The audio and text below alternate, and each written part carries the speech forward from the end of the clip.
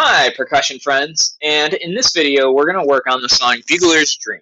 I'm going to show you how to access it through Google Classroom, where we posted it in one of our topics, as well as go through the beginning of it and show you parts of our song, like including measures 5 through 8, and then show you how it kind of is repeated in measure 17 all the way to 24. So I have a hover cam here, so you'll see me move this back and forth. So I might, flip it down and might have to switch it back and forth. So you'll see me do that a few times. So we're looking here on our Google Classroom page. If we go over to the classwork tab, and we'll see our lesson schedule, our Zoom link, our band songs is a new topic that we added, and you'll see Bugler's Dream there, as well as our scale sheets and fingering charts and our resources at the bottom. So we're going to click on Bugler's Dream, and you'll see it drop down, and we are looking for Bugler's Dream Keyboard PDF. You'll see that there's PDFs at the top for all the different instruments and songs. Obviously, we are doing keyboard, and then even under that, you'll see all the different videos. We haven't posted the keyboard video because I'm working on it right now. So we're going to click on the keyboard PDF. So you can access this wherever you have internet, if you have, as long as you're in Google Classroom. So we're going to focus on measures 5, 6, 7, and 8 today, as well as looking at how they compare in measure 17 to 24. So I'm going to take the camera, put it down so you can see my keyboard here. I might have to flip it around. So it makes more sense probably this way. So you can see we have our C, D, E, F, G, A, B all in our camera here, so it can help guide us through that. We're also going to need our B flat, so I should probably include that in there. So if B flat is our key down here, this is normally where we have our group of 3. B flat is our top key. And then E flat is here, so we know how it all fits. All right, so when we look at this, we're looking at measures, so looking at the music, we're starting in measure 5. We don't play in the first 4 measures. The first 4 measures are played by the trumpets and the snare drum or bass drum. So if we were to play a snare drum or bass drum, if we're going to switch to the rhythmic percussion, we would play in the first 4 measures along with the trumpets. If we're playing keyboards, we're not coming until measure 5, which is when most of the band actually waits to come in. So let's take this measure by measure. Looking at measure 5, we have 2 half notes. The first half note is a D. The second half note is an F.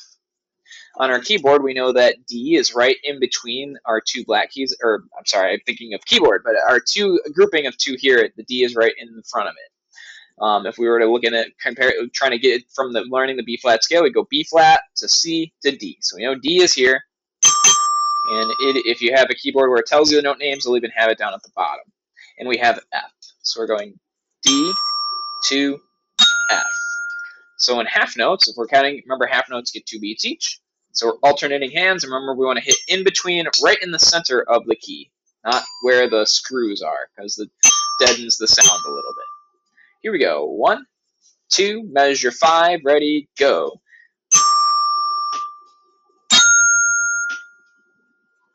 And that's all it is, just 2 notes, half notes. Looking at measure 6, we have B flat, so here, up to a C, to a D, back to B flat. So in time, it's going to sound like this. Measure 6, 1, 2, ready, and go.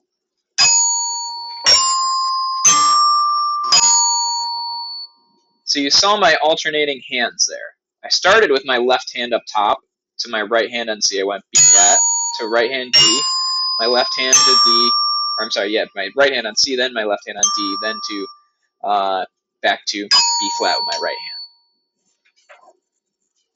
So adding measures 5 and measure 6 together, it sounds like this. 1, 2, ready, and measure 5.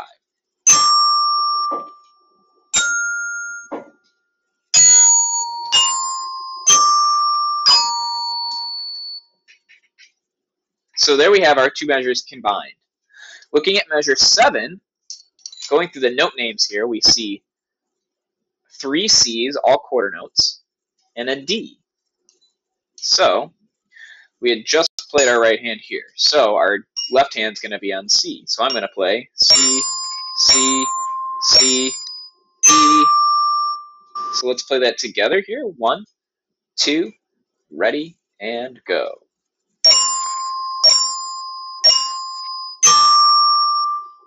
So that was measure 7. And then we have measure 8. So going from measure 8, we went C, C, C, D. Now we can just have our left hand go to B flat and keep our right hand on D to make it a little bit easier here, since we are already playing D with our right hand from measure 7. So measure 8, we see our 3 notes are B flat to D to B flat. B flat to D to B flat. So in time, it's going to sound like this. 1, 2, ready, measure 8.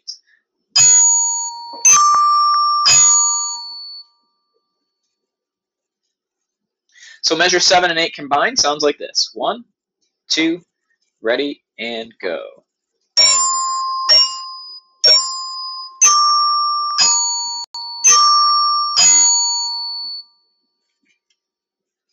So let's combine measures 5, 6, 7, and 8 all together. So playing the whole thing in time. Here we go. Starting at measure 5.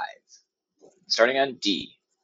1, 2, 5, and go.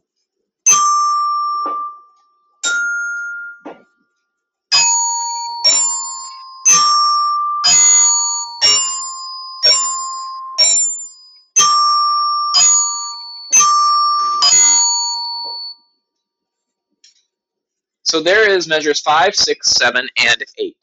Now, the thing about this is if we scroll down here to measure 17, and we look at 17, 18, 19, and 20, and if we look at 21, 22, 23, and 24, we're going to see that they're basically the same.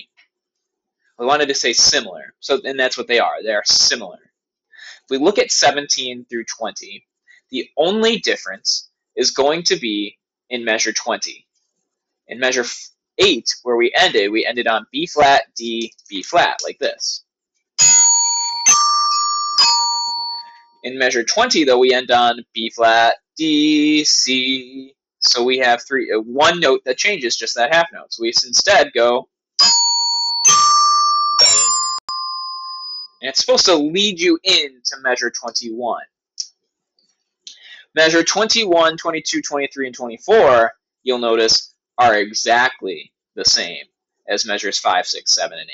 So once we've learned 5, 6, 7, 8, we've learned already 21 through 24. It's exactly the same. And the only difference out of 17, 18, 19, and 20 is B flat, D, C. So what I'm going to do now is we're going to play 17 to 24 without stopping. You are welcome to just listen the first time. If you want to rewind back and try it again the second time, you're more than welcome. Starting on 17. 1, 2, measure 17.